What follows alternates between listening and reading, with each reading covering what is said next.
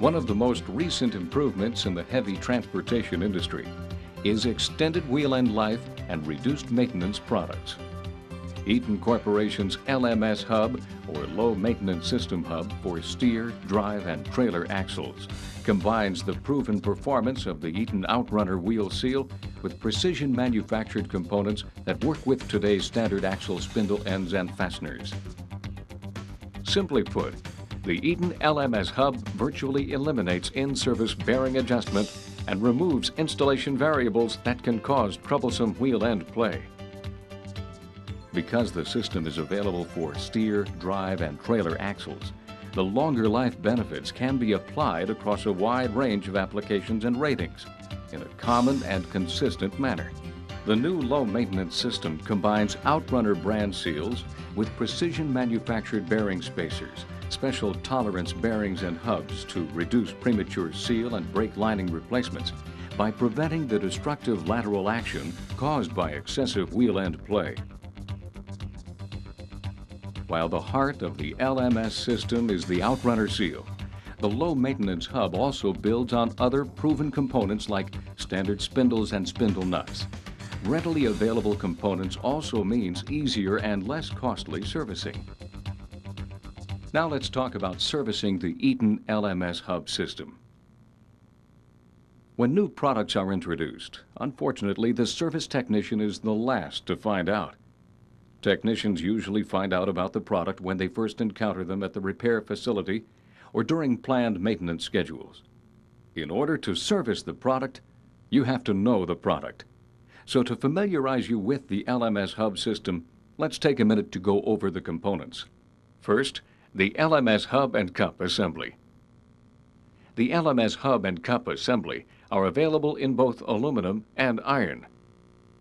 These are the half-stand bearing cone assemblies. Both outer and inner assemblies are special tolerance bearings. This is the precision bearing spacer. This provides the required bearing spacing to eliminate excessive bearing preload or end play, resulting in proper wheel bearing adjustment. All spacers for each spindle type are the same part number and length. This is the Outrunner wheel seal. It's durable and built to last over 500,000 miles, practically eliminating premature seal failures. And finally, the LMS identification ring, installed on steer and drive axles. This helps you to uniquely identify the wheel end as an LMS hub assembly. Trailer axles will either have a special hub cap with LMS molded into the cap or an LMS sticker. The steer axle may also have an LMS hub cap instead of the internal ID ring. The LMS hub uses the familiar standard spindle nuts and washers for all available spindle sizes. Now that we know more about the product, let's service the product. When replacement of an LMS hub assembly or any of its components is required, follow these service and assembly procedures carefully to obtain proper wheel bearing adjustment and to maximize service life. Warning: never work under a vehicle supported by only a jack. Always support the vehicle with jack stands. Block the wheels and make sure the vehicle will not roll before releasing the brakes. First, we need to build up the LMS hub. Inspect and clean the hub cavity, spacer, bearings, and seal bore of any contaminants. Lightly lubricate the wheel seal and inner and outer bearing cones with the same lubricant used in the axle sump for drive axles or the lubricant used in the hub for steer and trailer axles. Caution: when using an oil bath system, do not pack the bearings with grease. Grease will prevent the proper circulation of axle lubricant and may cause wheel seal failure. Bearings should only be packed with grease when used with a grease system. With the hub or wheel end assembly placed in a flat position, lubricate the inner bearing and install into the inner bearing cup of the hub. It's important to note that for steer axle hubs, install the bearing spacer into the hub assembly with the large diameter end facing the inner bearing cup. This must be done before the bearing and seal are installed. Always take special care to avoid contaminating or damaging wheel end components. Place the Outrunner seal on the proper installation tool with the words air side facing the adapter plate. Lightly lubricate the seal OD with wheel end lubricant. Do not apply any bore sealant to the seal OD or ID. It is important to note that the use of improper seal installation tools can distort or damage the seal, causing premature seal failure and void the seal warranty. Position the seal in the hub bore. Tap the adapter plate around the outer edge to position the seal. Hit the tool handle carefully. Because of the rubber OD, the Outrunner seal is designed to install much easier than metal OD type seals. Once the seal bottoms out in the hub, the seal is installed correctly. Check to be sure the seal is not cocked and that the unitized seal ID and inner bearing turn freely. Lubricate the ID of the seal with a light film of clean wheel end lubricant. For the drive axles, install the bearing spacer into the hub assembly with the large diameter end against the inner bearing cone. Lubricate the outer bearing cone and install into the outer cup of the hub assembly. Install the optional installation tool to the hub cap or axle shaft mounting surface of the hub assembly with the two existing nuts, studs, or bolts. Hand tighten until the installation tool presses against the outer bearing cone. The optional installation tool is recommended to keep the spacer and outer bearing cone in place for installation of the LMS hub assembly onto the axle spindle. Note, if an installation tool is not available, carefully hold the outer bearing cone in place with your hand while positioning the hub assembly onto the spindle. This will prevent cocking of the hub and seal, which can cause seal damage. Once the LMS hub has been built up, it is ready for installation onto the axle spindle. Note, failure to use all required LMS components will increase end play and reduce seal performance as well as void the warranty. Now let's install the LMS hub assembly onto the spindle. Inspect the spindle and threads for corrosion or contamination. Clean thoroughly as required. For the drive axle, a centering tool is suggested to ease installation of the hub assembly. Slide the centering tool onto the end of the axle spindle with the small cylindrical end first until the large diameter shoulder contacts the end of the axle spindle. Mount the hub assembly onto the axle spindle with a smooth, firm motion. Use care to maintain alignment between the bearing cones and the spindle to avoid seal damage. When installing the LMS hub onto the spindle, caution should be taken so that you never support the hub on the spindle with just the inner bearing and seal. This can damage the seal and cause premature failure. Remove the optional installation tool from the hub assembly. Install the inner spindle nut with the dowel pin outward and tighten. While rotating the wheel end, torque the inner nut to 300 plus or minus 50 foot-pounds. This applies to the steer, drive, and trailer axles. If the hub does not turn, improper or damaged components have been assembled. Disassemble and use proper replacement components. Install the dowel-type lock washer onto the axle spindle, aligning the tab with the keyway. If the washer does not align with the dowel pin on the inner nut, remove the washer, turn it over, and reinstall. If after this the washer still doesn't align with the dowel pin, tighten the inner nut just enough for alignment. Never tighten the nut more than half the distance between the holes. You should never back off the spindle nut to align the dowel pin with the dowel washer. For drive and steer axles, install the identification ring onto the spindle over the outside diameter of the dowel-type lock washer, with the anti-rotation bosses inboard and over the flats of the inner spindle nut.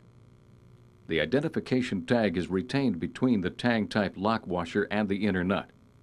Note, you would always want to install the identification tag or LMS hubcap on the steer and trailer axles.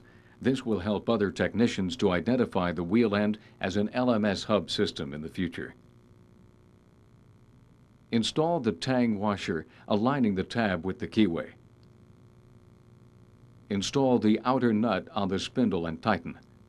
Then torque the outer spindle nut to 300 plus or minus 50 foot-pounds.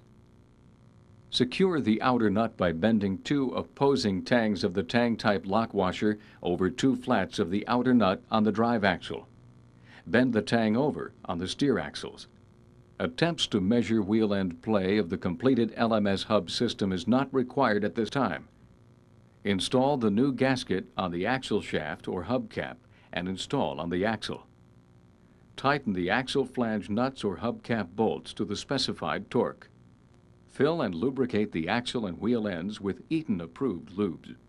To ensure proper lubrication of the LMS hub cavity, refer to TMC recommended practice RP631 for correct fill procedure. The LMS hub assembly provides a means to achieve proper and consistent wheel end play. By tightly controlling the tolerance of key system components, wheel end play of 0.0 to 5/1000th of an inch is achieved. Since proper wheel bearing spacing is designed into the LMS hub, the wheel nuts simply need to be torqued to 300 foot-pounds without backing off spindle nuts. I repeat, the spindle nuts should never be backed off. Now let's talk about servicing the LMS hub assembly. The LMS hub system is designed for extended service with limited maintenance. Since the LMS hub system uses standard spindle ends, the entire system is serviceable and rebuildable with industry-available components should an emergency truck breakdown situation occur. However, to ensure optimum performance of the LMS hub system, Eaton recommends that the hub be rebuilt or serviced with only genuine replacement components. Replace the wheel seal, hubcap or axle shaft gasket and lubricant anytime the hub is removed for service or at 500,000-mile intervals. Clean and inspect the wheel bearing cones, cups, spacer, and hub anytime the hub is serviced or at 500,000-mile intervals and replace if damaged. In case of emergency field repair and LMS components are not available, the LMS hub assembly can easily be converted to a conventional wheel end assembly. This can be done by installing conventional or standard bearings and by removing the identification ring and bearing spacer. Be sure to keep the bearing spacer and identification ring with the vehicle, and be sure to follow standard procedures for manually adjusting the bearings. The LMS identification on the hubcap for steer and trailer axles must be removed or replaced by a standard cap. When the vehicle can be rescheduled for service with genuine LMS hub replacement components, simply follow the LMS hub installation procedures. Warning: do not attempt to build LMS hubs by using LMS bearings, spacers, and seals in a standard hub. This may result in seal and/or bearing failure, which may result in the loss of wheel end and/or loss of vehicle control. With the LMS hub system, periodic inspections of the LMS hub assembly is required. Leaking wheel seals are an operational concern of today's fleet maintenance personnel. Oil-leaking wheel seals can lead to environmental damage, lubricant-soaked brake blocks and shoes, and unscheduled downtime. To help maintain the integrity of the LMS hub assembly, periodic inspections should be performed to check for leaks or any other signs of damage. Visual inspection of the LMS hub assemblies for any damage or leakage should be performed during pre-trip inspections. Inspect the hubcap bolts and gaskets for leakage on steer axle applications. For drive axles, inspect axle shaft studs and gaskets for leakage. Inspect the seal for leakage at the ID and spindle, and the seal OD to the hub bore. If a gasket leak is noted, replace the gasket. If a seal leak is detected, remove and replace the wheel seal with a new outrunner wheel seal and rebuild with original LMS components. Important: when the wheel end is lubricated with a semi-fluid grease, the characteristics of the lubricant may make it harder to detect leaks. The semi-fluid grease does not always flow onto the brake shoes as oil does. However, if a bright red color is noted at areas in which leaks could occur, this is a sign that there is a leak. Also look for a change in color, as dark discoloration of the lubricant is normal with extended service. The LMS hub is built to last and will reduce the need for service and significantly extend wheel end life.